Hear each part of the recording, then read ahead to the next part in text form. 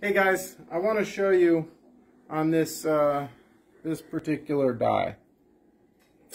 So you guys can see how the woman's head is taking up a large portion of the piece, and the height of the woman's head is much different than this side of the die. So what happens is when you do something like that, you displace metal in a different direction. The metal's got to go somewhere.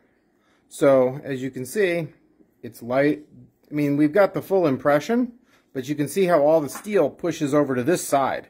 So that's the story. That's why they're like that.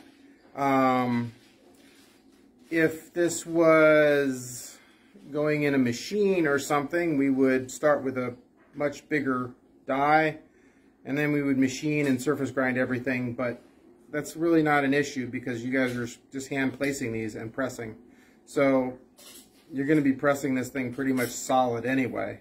So it doesn't really matter about the extra metal on that side. If it really bothers you, you can just sand it off. But anyway, that's the deal. Thanks.